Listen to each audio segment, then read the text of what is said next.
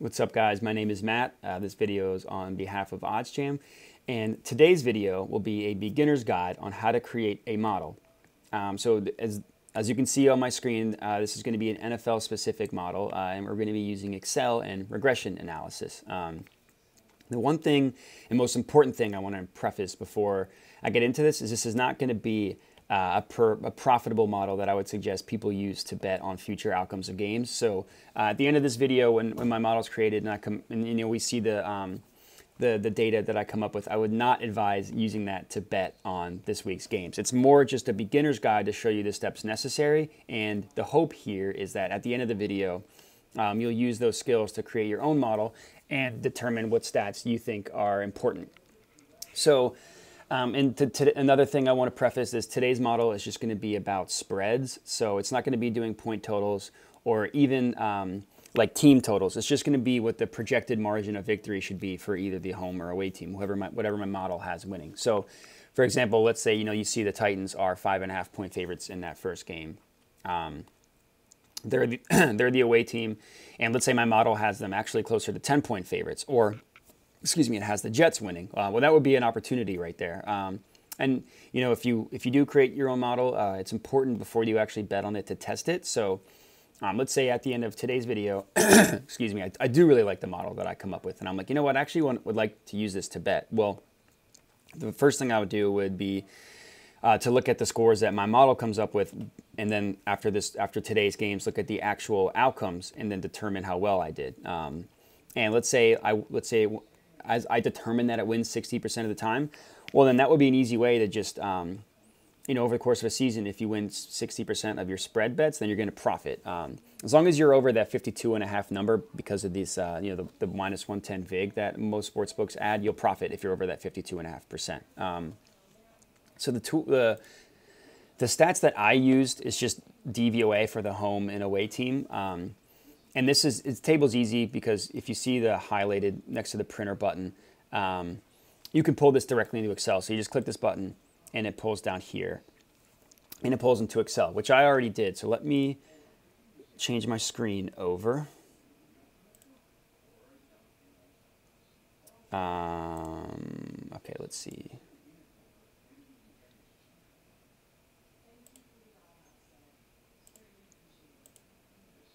There we go. Okay, sorry about that. So this table, I know it kind of looks intimidating, but all it is just that Football Outsiders table in Excel. So it has the team, total DVOA rank, total DVOA the percentage, previous week rank. The win-loss pulls over weird because for whatever reason the 2-0 doesn't agree with Excel, or 3-0, whatever it is. And then it goes weighted, offense, defense, special teams, all that stuff. So this is the stats that I'll be using. And then on another tab, I just pulled in all the outcomes so far. So all the way down to the most recent Thursday night game right here, Jaguars at Bengals. And then I did in column R right here, it's just a margin. So if it's positive, it means that the home team won. If it's negative, it means that the away team won. And then in column S and T, it's just a home team and away team DVOA. So I'll just say right off the bat, a model that only has two stats is not going to be good enough moving forward. You're going to need a lot more to actually, to make profitable bets and sharp analysis and stuff like that. But like I said, this is just a beginner's guide to show you the skills necessary. Basically to pull in the home and away team DVOA, I just did an index match formula. You can also do a VLOOKUP here. I won't go into how those formulas work. It's just that all I did was I pulled column H from the team DVOA ratings overall. Column H is weighted DVOA. And then I pulled it for the home and away team.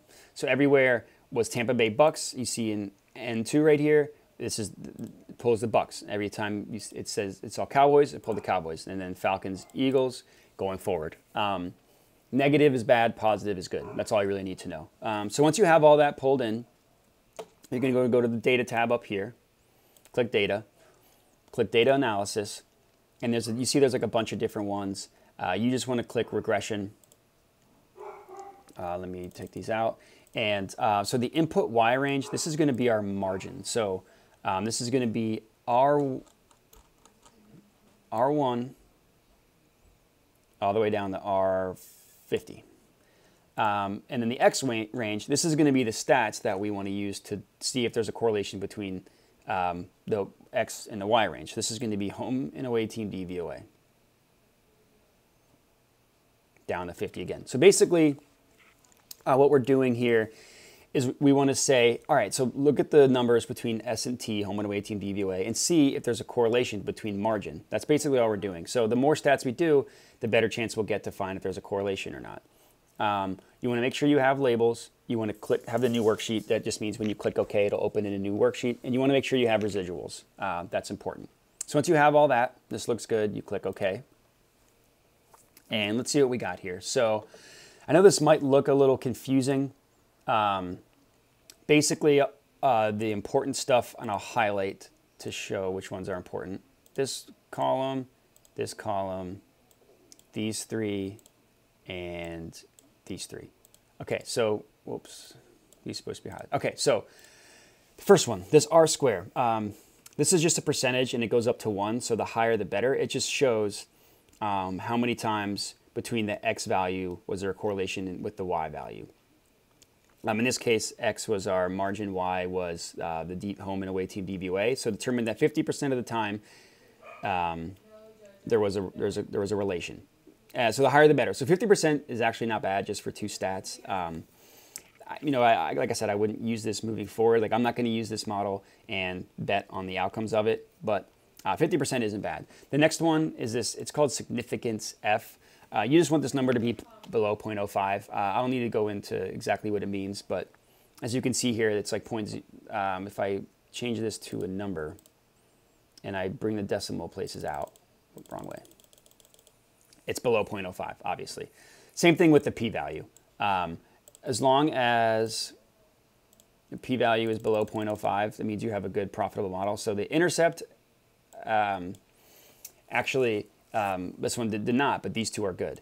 And the intercept is basically, in this case, it's the home, basically in this team, it's the home team advantage. So normally you hear that the home team is worth 3 points. My model only found that it's worth 0.44. And it makes sense because if you look at if you highlight the margin and you look at the bottom of the screen, it looks like the home team only won by an average of 0.08. And they only won by a total of 50 points. So, 39 points in a total of 50 games. So that is kind of where that 0.44 is coming from. So basically, the home teams have won by a total of 0.8, but my model determined that the home team is actually only worth almost half a point. And then the home team and away team, this just shows, the coefficient just kind of shows the relation between the DVOA and the number of stats. I'll show you how we use this, but basically you just need to pull columns A and B, and the labels just help you kind of pull it, and the coefficient is what we'll use in our formula. So you copy and paste these numbers, you go back to your games. So you see, like, starting in row 51 is where we have all the future games. So I'll just copy this. Doesn't matter where you copy it. You just need to make sure you have the data, and I'll show you what formula we're pulling. So basically, we're going to do equals intercept. So just the home advantage. So the Jets as the home team get a 0.5 point advantage plus. Then you want to do our coefficient multiplied by the actual team's DVOA. So in this case, we're going to do the home team DVOA multiplied by what the home team's DVOA actually is, which is going to be S51 for the Jets. Plus, and do the same thing for the away team. And that's it. Pretty simple. I guess I had a typo somewhere. I forgot to add a formula right here, or parentheses, and we're good. So looks like my model determined that the Titans should be 6.5 point favorites. And if we go back to DraftKings and we want to look at, where is that? Oh, I showed you the wrong tab. You wanted to see, excuse me, this one. So it looks like the Titans are actually 6 point favorites, but my model has them, if you go back to that, has them at 6.5 point favorites. So there's some value there, not a ton. And if you want to drag this down for the rest of the games, all you have to do is, so you want to click F4 on any of the stats that you don't want to change. So we don't want the coefficient to change.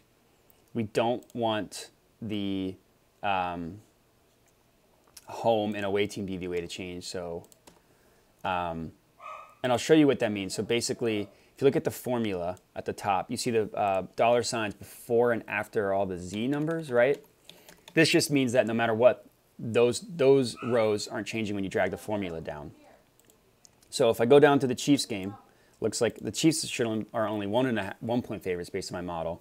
But you'll see like it still stayed at Z51, Z52, and Z53, but the S and T changed. So if I scroll all the way down, there you go. So it looks like, funny enough, the Washington football team should be 14.5 point favorites against the Falcons. Looks like the Broncos should be 9 point favorites. And that makes sense if you look at DVOA. Like the football team, if you go back to our DVOA, it looks like they're 24 and the Falcons, or excuse me, 23 and the Falcons are 32. So the difference between the two teams' DVOA determined that the football team should actually be 14 point favorites. I don't think they'll win by 14, but that just kind of shows the analysis you get in there. And yeah, so that's basically it. I mean, if you want to add more stats, which you can do, you just, when you run your analysis, I think there should be one more there. Maybe not. But when you run your analysis, you, instead of highlighting only S and T, you highlight all of these. And when you look at your analysis, there'll be more, there'll be more data down here that you copy. And it just means that you have a longer formula that you create. But like I said, I personally don't think this, I mean, using only DVOA is not good enough to determine the outcome of a game. Like if you looked at the Eagles-Cowboys game, the Eagles had a higher DVOA and they got curb stomped. And if you look at the table, really good teams like the Chiefs, who are probably one of the best teams in the NFL, only have 15.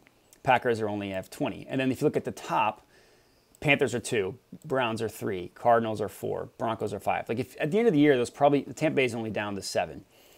If you look at the end of the year, those teams probably won't be at the top of the DVOA, but since we're only 3 weeks into the season, that's why it's so much different.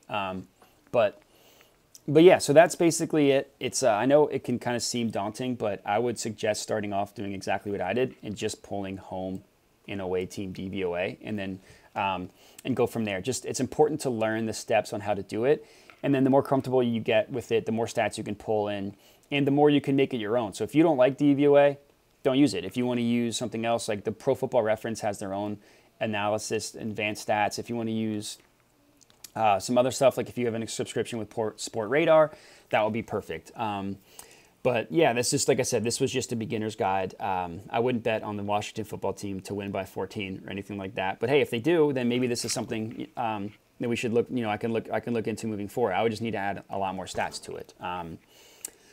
But yeah, so I hope that makes sense to everybody. If you have any questions, you can find me on Twitter at my last name, Modi, MODI_sports. So it's at Modi_sports. Or if you feel like doing email, I'm very responsive with my Gmail at modisportsanalytics@gmail.com. So that's all I got for you. Thanks for watching, and happy betting.